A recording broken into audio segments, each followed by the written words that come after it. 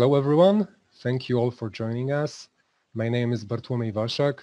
I'm a senior software engineer at Respawn. And in this presentation, I'm going to discuss different methods of using physics for animated characters in Star Wars Jedi Fallen Order. So what is actually physical animation? So instead of simply playing an animation, we can use physics to move ragdoll bodies to follow the animation pose. And one of the consequences of that is that with physics, we can include collisions. So we play the same animation while at the same time we can detect collisions and prevent clipping. So in this video, we have two characters playing the same animation. So the character on the left just simply plays the animation as usual, but the second character on the right, it uses physics to play the same moves.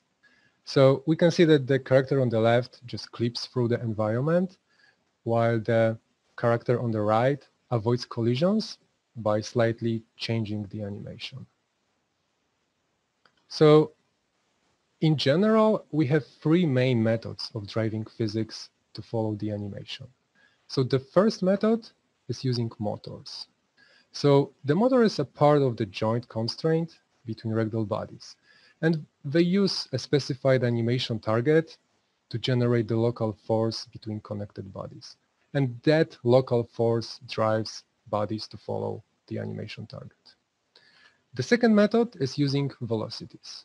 So in this case, we compute the velocity needed to move the body from one place to another during a given frame time. And in this way, we kind of force the body to move to reach to the animation target. And the third method is using constraints. So in this case, we create a new constraint between a dynamic body of the ragdoll and the animation target. And all parameters for this new constraint, they define how we force the dynamic body to follow the animation target. And in our game, we started adding physical animation using motors. So this is the first method on this list. And we added it first on stormtroopers when they are force pulled by the hero. In this case, his body is kinematic, so it strictly follows the animation, but all the other bodies are driven by motors. And red pose, so red objects, they represent a pose only from animation, so without any physics added. And we can observe how, thanks to physical animation, legs are nicely colliding and interacting actually with an environment, so two-way interaction. And pure animation without any physics added, so red objects, would simply just clip through collisions. And our game uses Unreal Engine 4 and NVIDIA Physics as the physics engine. And I would like to share some essential details of our implementation. So first of all, there are a few physics parameters that are important to set up correctly. So the first one is the number of solver iterations. So default values in Unreal are 8 and 1. And for motors, nothing really works as you would expect with these settings. And in our game and overall, when you create your own implementation, you need to go higher with these settings. You need to find the best one that fits your implementation and your needs. And in our case, it was 64 and 32. Also going forward, we are using a flag e-acceleration, which is enabled for every joint. It makes it easier to set up all parameters related to mass especially. And the topic of friction or restitution. So these parameters, they tend to cause a lot of problems for physical animation because higher values of friction, they make harder for physics to reach the animation target. And by default, we use just low values for friction and restitution. And in the case actually of that force-pulled stormtrooper, we actually use no friction at all to make it easy for the physics to reach the animation target. And another big topic here in terms of implementation details is continuous collision detection. So it needs to be enabled to have really high quality results. But it is better to disable CCD between bodies in the same ragdoll. The problem, overall, big problem here is that with CCD enabled, constraint projection does not work very well in physics. So what we did, we actually ended up doing that we wrote our own piece of code to perform linear projection for all joints. So just for every joint, we kind of bring two bodies together if they separate too much above a given threshold. So in our game, after force-pulled stormtroopers, another case where we started to use physical animation is the death of stormtroopers. So here we just simply play a death animation. And as you can see, we can, we have really big flips and acrobatic movements from animations. And in the base case, we were just enabling ragdoll physics near the very end of the animation to have that like free fall with the gravity. And this solution, it worked really well for open space, but close to other collisions, as we can see here in this video, it does not give good results. So limbs are clipping through collisions, and kind of overall, the sequence, it does not look very natural. So to improve that death sequence, we enable physical animation on the whole character, and we are using motors for all joints. But the main question was what to do about the root body, which is in this case, the hip body. It can't be kinematic because it would easily penetrate walls as the animation would just simply go through the wall. But we wanted still like to make that root body to follow the animation strictly to perform these big acrobatic flips. So we need both collisions and we need that root body to follow the animation. So the solution was to keep the hip body as physically simulated body and create a new constraint for that body. And the constraint is between the hip body and the given animation target. So this new constraint kind of drags the physics body of the hip bone to follow the animation target. And for that constraint, for that new constraint, we remove all degrees of freedom. So we lock both linear and angular movement for that constraint. It gives the strongest matching with the animation to perform all these big flips. And the question was, with this new solution, what happens when we have an obstacle? So in other words, what to do if the hip body hits the wall and the animation target still pushes forward? So what to do about that physical body, which is just colliding right now with the wall? So what we do, we monitor the distance between the actual position of the root body and that desired animation target.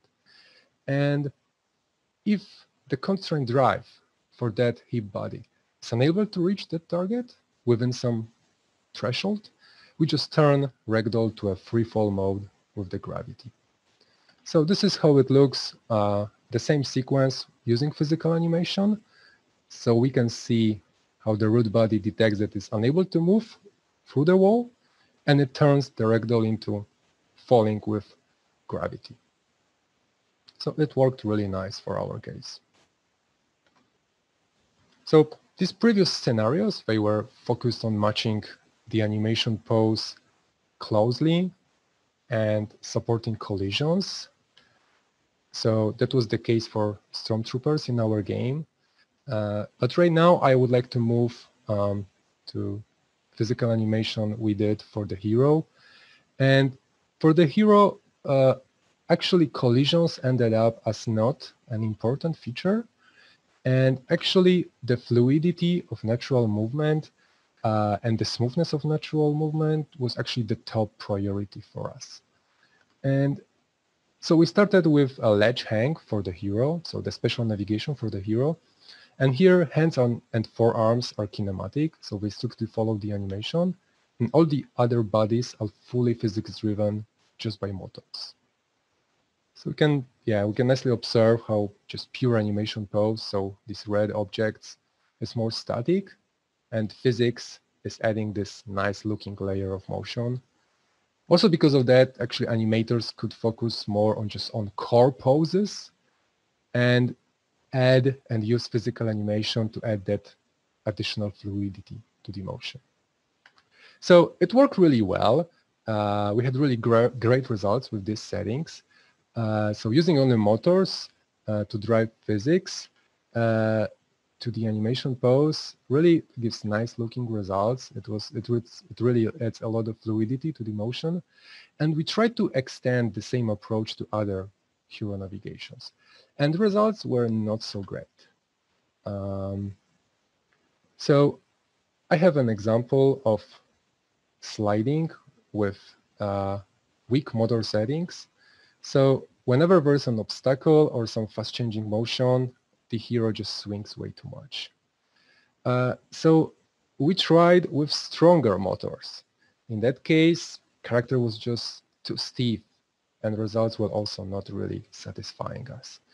And we also tried different approaches, mixing motors with velocities for all bodies, but still we didn't have substantially better results.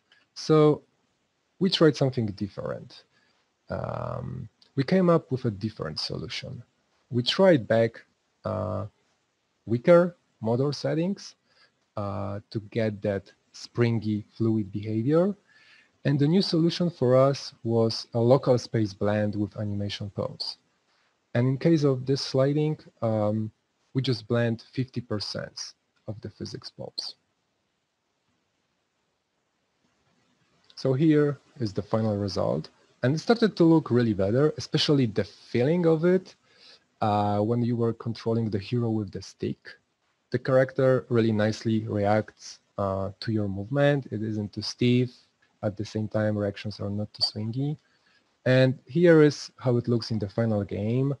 We have different pose for the hero, but the whole this action sequence really physical animation gives a lot of additional fluidity and reactions to every change in movement direction or every collision that happens. So with this new kind of approach, we started to use it in other cases. So here is climbing, where we blend just 40% of physics. So here, kind of the final result is subtle, but it gives that nice fluidity to the whole movement. Here we have wind fields, and in this case, we blend 45% of physics with the animation. And here ropes, where we blend again 40% of physics. So we can see how legs nicely have some inertia after we stop the movement. And additionally, it gives really nice additional motion to the hero. And after that, we started again to have a challenging cases. So this one was balance beam hang. It was really challenging to make it right. We can see here that it is 50% physics blend, but it was really hard to find stable movement for this case. It is because of these like very aggressive characters moves, and the character just swings way too much, and the whole final position of the hero is just way too off from the animation. So we tried here a different approach. So what we did, we added a partial velocity drive for just one body to stabilize the movement. So here's the code how we did that. So we compute first the desired linear velocity. So this is the velocity needed to fully move the body from the current position to the target position from the animation in one frame. Then we read the current linear velocity of the body, and we perform just linear interpolation between that current velocity and the desired velocity computed in the first line. So this is the way we kind of like feed current velocity, whatever is happening from physics point of view currently to that body, to the desired velocity that is just tries to move exactly as it is, as the movement looks from the animation. And the variable t is just the amount. It is just the amount of the blend. For the balance beam, we use 50% of the velocity drive for the hip body. And here are the results of this new solution. So using this partial velocity drive just for the hip body nicely stabilizes the whole movement, actually without affecting the behavior for all other bodies. So we kind of keeps this fluid behavior for all other joints, which are just fully driven by motors, and still we don't go with too swingy motion. So we can really see how nicely the character reacts to the motion. So these previous cases, they were enhancing some special navigation state for the hero. But what about the ground movement? So we tried to do something with normal hero walking or running on the ground, but we did not see much opportunity for improvements in running or walking cycles, except that starts, stops, and turnings were promising to try our new technology. So here is the video, and we focused only on the hero's arms. And overall, we have more complex logic when to start a specific physical animation, either for start, stop, or turning. And every physical animation lasts for 2 seconds and blends out during that time. It is a subtle effect, as we can see on the video, but it smooths out some transitions between different animations and adds some inertia to the movement. And here we achieved really good results with blending just 40% of physics. So we can see how sometimes the arm lags behind the red object, so lags behind animation target, or after a while, it kind of like with additional inertia, just is a bit farther than the animation target. So it's really giving nice little touch, physical touch to the whole movement. Still, however, for some cases, for some occasional things, we had a too big difference between physics pose and the desired animation pose. So we didn't want to add any velocity drive because it would change the overall behavior for motors, and we came up with something new. So we added again a new constraint, this time between a wrist body and the animation target. The constraint allows for free angular movement, but it has a distance limit for linear movement. So in our case, it was 10 to 5 units. So the arm is free to move within the threshold, in this case of 25 units, with free angular movement and linear movement limited to that distance. So if it is too far away from the target, this constraint, it is bringing back the constraint, is bringing back closer to the animation target. If it is within the distance threshold, the arm is free to move as desired. So with that constraint added, we can see on this image that the arm is not so far away as it is on the left image. So really, it is giving us results exactly what we needed here.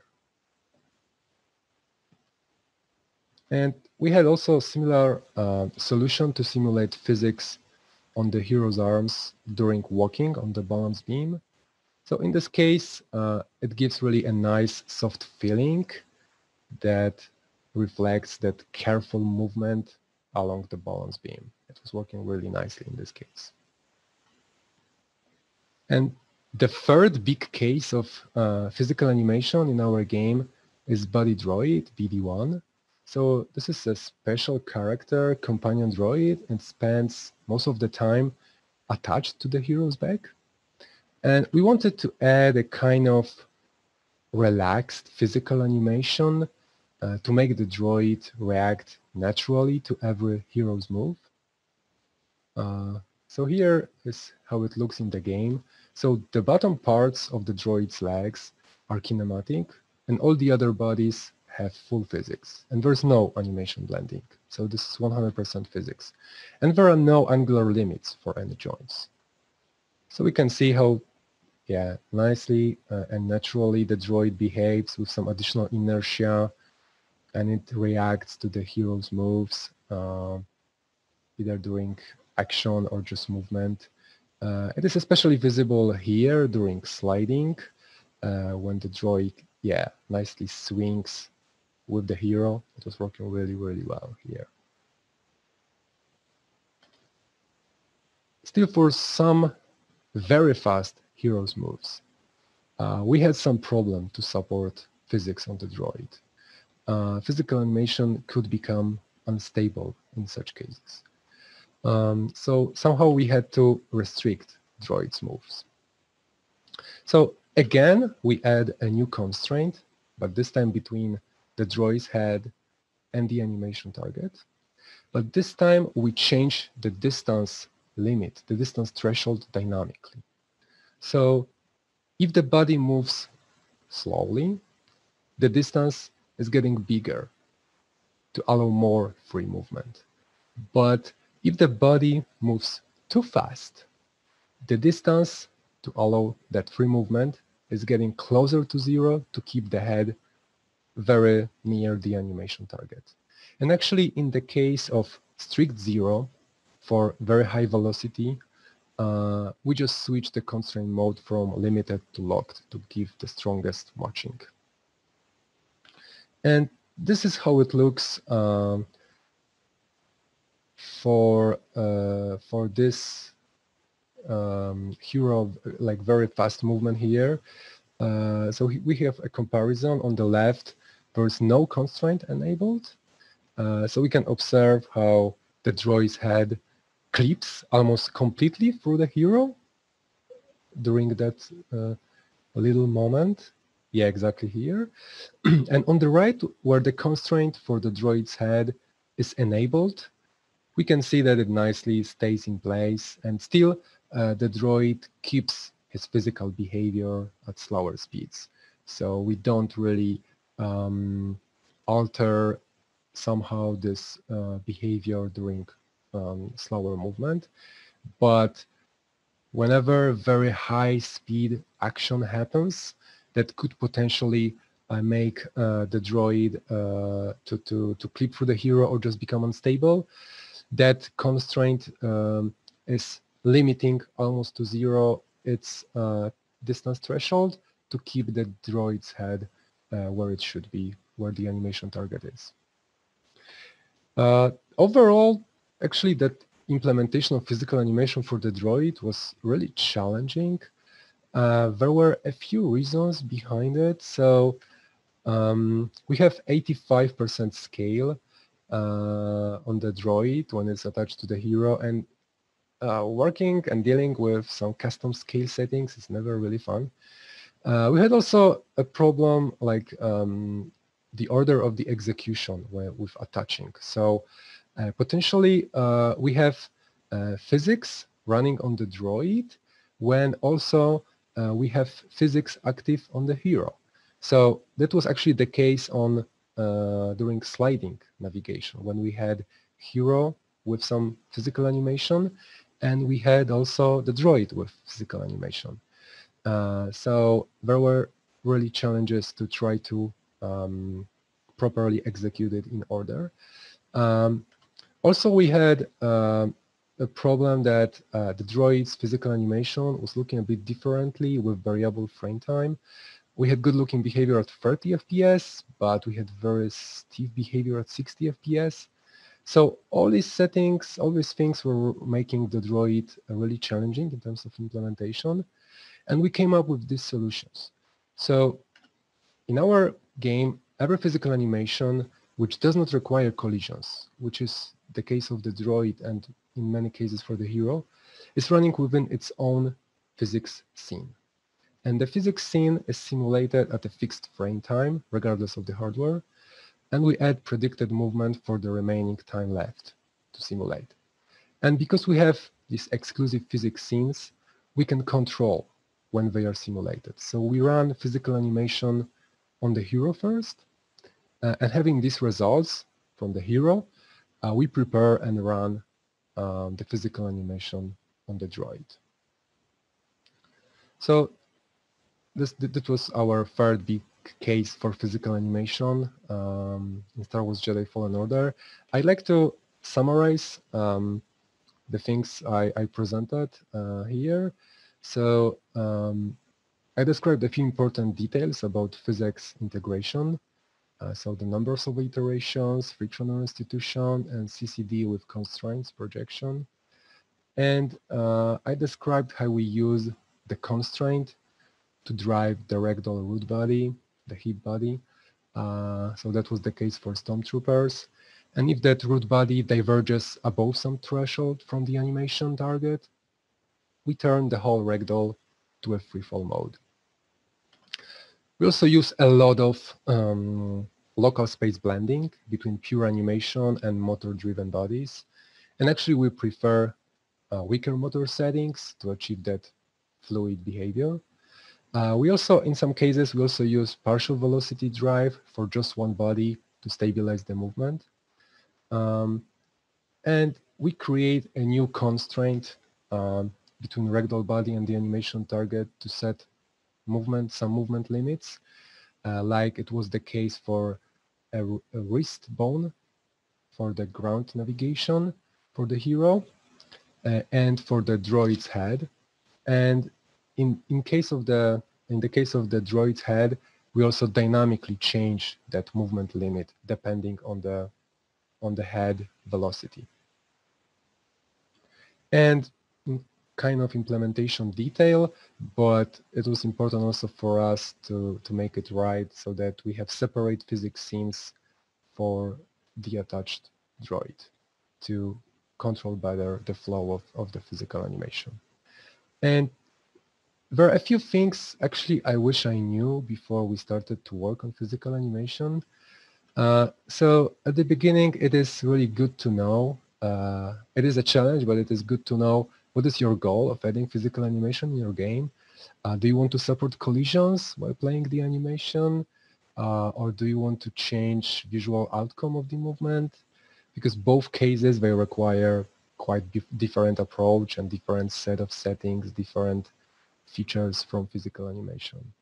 And all physics parameters, they kind of influence each other. You change one parameter and it makes something else to work better or worse. And you need to revisit previously failed cases all the time. You need to check your new knowledge. Is it working better or worse? Just to apply your new solutions to some previous cases. And when you have active ragdoll physics, which is active almost all the time, things that normally work, they kind of tend to break. So for example, order of updates for your actors, entities, components, some dependencies between physics and other systems. So for example, cloth needs to be after physics for some cases, or animation notifies. These are things that when you don't have physics running all the time, they kind of work correctly. But when you enable physics and you have a lot of dependencies with other systems, you need to really be careful with these things to make it work correctly. I'd like to highlight and mention two previous great presentations on a similar topic. So this is physics animation in Uncharted 4 at GDC 2017, and physics-driven ragdolls and animation ADA from GDC 2018. Please check these great presentations to find some other implementation details, how they did physics for their characters. And Respawn is hiring please check our website, respawn.com careers, and I strongly encourage you to do it. So Respawn is always hiring, so please check. Maybe there's something interesting for you. So thank you so much, and I'm happy to answer all your questions.